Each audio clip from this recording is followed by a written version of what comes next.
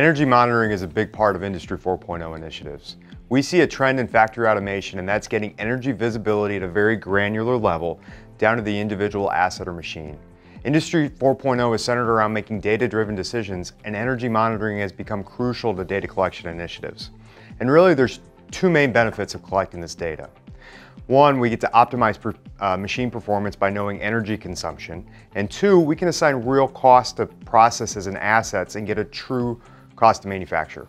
At NEFF, we have a variety of ways to monitor energy consumption. We can collect data on both air and electrical consumption, and then send that data directly to a higher level system at the SCADA or MES level, or if preferred, we can communicate directly to a PLC. The EMPro from Phoenix Contact is our go-to product for monitoring the power system. This is a simple, easy to use energy measuring device. It configures and integrates into devices with just a few steps using web-based management and direct connection of either CTs or a Rogowski coil. We can access that data using REST API or any major industrial protocol. Let's give it a look. All right, so I'm going to take a quick minute here and kind of walk through the demo that we have set up. We have our Phoenix Contact energy monitoring device, and for today's demo, there's no PLC involved. We're going to be communicating from this device directly to the PC to kind of simulate what it would be like talking to a higher level system.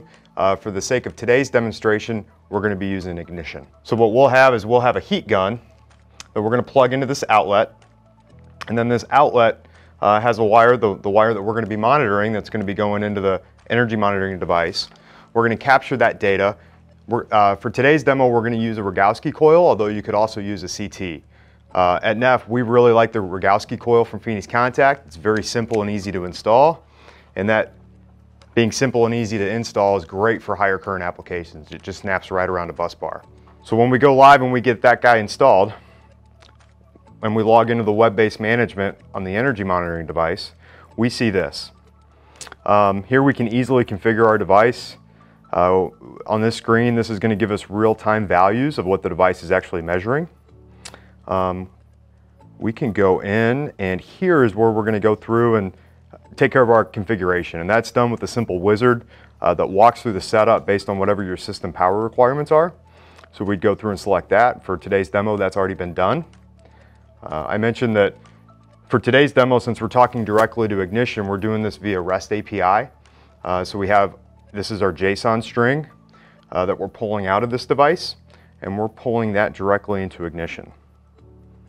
So this device also is available in a wide range of industrial protocols. So if you prefer to have this be part of your PLC project, we can get that data there very, very quickly and easily with Ethernet IP and a variety of different industrial protocols.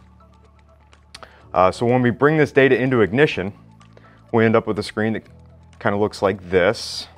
Here we went through, and this is what our JSON string looks like when we bring it into ignition. So very simple. We just kind of pull out the data that we'd like to receive. And then in looking at our project, this is the screen that we have put together. So underneath the NEFF logo, we have a dial that tells us our current consumption. Over here we have our voltage as well as our frequency. So right now we can tell we do have power on the outlet. We have 120 volts, 60 hertz, although it's not drawing any current. Over here we're logging and trending the data. Here we're logging it to an SQL database. Over here we're throwing it up on a graph. Right now it's only current, although we could change that very easily, change it to frequency and voltage. So for our demo today, I'm going to go ahead and switch that back to current. And then I'm going to plug in our heat gun, and we're going to see that number skyrocket.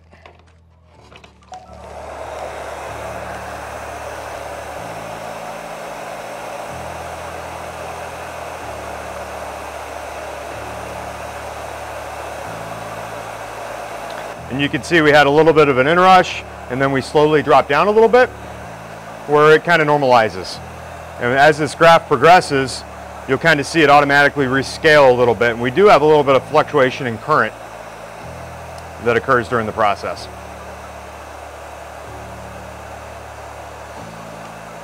And again, all this data then is very simple and easy to be able to log this over time in a database. So you could go back and look at historical usage. And more importantly, assign real costs to machine operation and production.